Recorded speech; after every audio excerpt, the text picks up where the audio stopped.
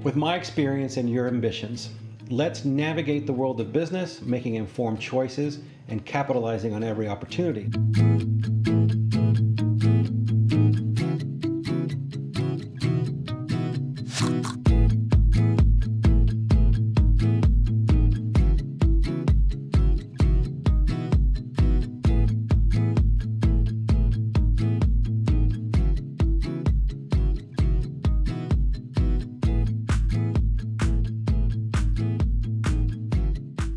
Welcome to Profit or Pitfall. This is episode 4. And after watching a few podcasts this week and getting some good feedback from our previous episode where we shared the details on an industrial property that we're looking to purchase, one of the questions that came back was, how did you put your diligence together? And so the next few episodes that I'm going to do is actually kind of walk you through from soup to nuts, from beginning to end, kind of how we start and look at a transaction and get to the owner, get their attention and show them that we are for real. And so today's episode is writing an LOI for commercial real estate. And I think this is a really important part of creating understanding when you are beginning to build relationships with brokers, with owners, with financiers, because if you can show that you are serious, that you know how to remove obstacles, you will find success when it comes to buying a building. And so what is an LOI? Well, I'm sure you may have heard it, but for those who haven't, an LOI can be called a letter of intent. Sometimes it's called a LOU, L-O-U, letter of understanding, memorandum of understanding, or just different ways that people call it. And so people often wonder, well, why don't you just write a PSA or a purchase and sale agreement? And that can be a very complex and time-consuming part of the business. And I think that's if you're in this business, that is something you'll begin to understand, which is one, real estate is very time consuming. You're not buying a house. This isn't your dream home. This is a very complex acquisition in terms of doing the diligence that's required to make sure that whatever you think your box is, we talk about being a fiduciary. And this is in terms of when you're going out there and you're talking to investors or you're talking to friends and family saying, hey, I've found this property. Let me tell you why I think it's a good deal. You want to make sure that you're making the most use of your time. And so understanding that it's time consuming, that it's complex, and it can be very expensive. Once you're bringing in an attorney and that clock starts ticking, I think attorneys are at a very, very important part of this process, but you also have to respect your budget and people's time to make sure that you're not spending money when you don't need to. And so when you have an LOI, you want to have a meeting of the minds with 2 to 3 pages versus 20. And so here are some things that you can basically take some time to make sure that you're understanding. I think it really gives you the ability to focus on, okay, what am I doing here? What am I buying? Do I understand what I'm buying?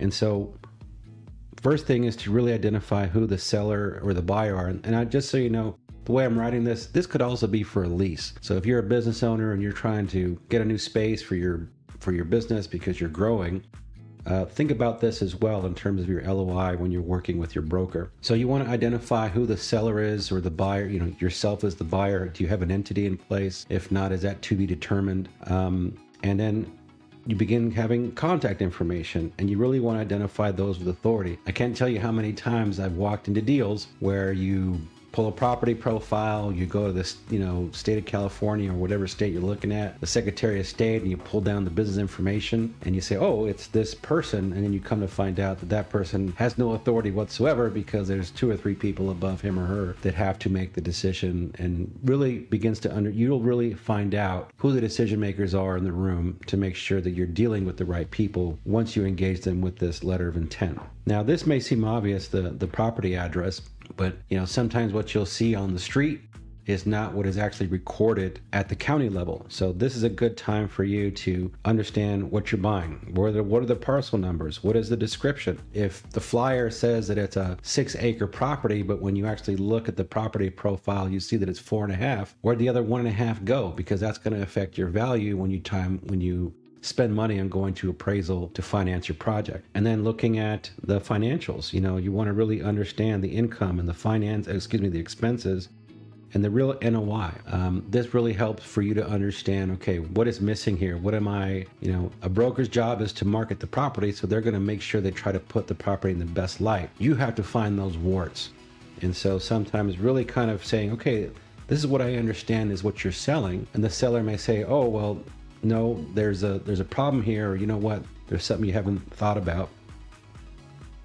And then when you haven't taken the time to look at the rent roll, you're really taking time to see what kind of leases they are. Are they triple net? Are they modified gross? What kind of expenses are you really taking on as a property owner once you buy the property? And the next thing would be you list your purchase price, or if you're doing a lease, what the lease terms would look like. And then you would put, some target dates. What does your due diligence period look like? What are your financing contingencies? Can you buy this cash? Do you have a line of credit on the back end ready to help you out to take out and regain some of that equity that you're putting in the deal so that you can make your deal or offer as attractive as possible? What does inspection need to look like? What are the concerns that you have? What are your target dates for the closing of escrow? How are you going to split closing costs? And of course, when does the date of possession look like? Maybe there are some things that need to happen first in terms of you actually taking possession of the property versus you actually closing at escrow at the end of the 31st of the month. And this is something that I really find is important, is you're building these relationships with these brokers. You need to make sure that you're identifying both sides. Take care of your brokers, list the commissions, the splits. There's no misunderstanding about who's getting paid and where. And of course, the nice thing about the LOI is that you can have some disclaimers, which is, one is it's non-binding. You're just really trying to create a meeting of the minds so that the seller understands, like, hey, I'm serious about doing this. I'm showing you my commitment. Let's make sure that when we get to going into a purchase and sale agreement that we're on the same page, right? Are there any preconditions to approval? Like I told you earlier, when you identify the owner, are there other shareholders, other owners to consider? Right? You want to talk about confidentiality. If they're sharing financial information with you, that you're showing them, hey, I know that this is sensitive, and I'm agreeing to make sure that we're keeping this under wraps until we're ready to get to the PSA, or actually probably until the close of the transaction. When is you want to make sure that the LOI expires. You want to kind of put that little bit of a time contingency so that the seller knows, hey, this guy's serious. He needs an answer by next Wednesday, next Friday. Let's make sure we get back to him or her. And so, like I mentioned, this really shows your commitment. You're taking the time to do a little bit of brain damage and kind of understand the transaction.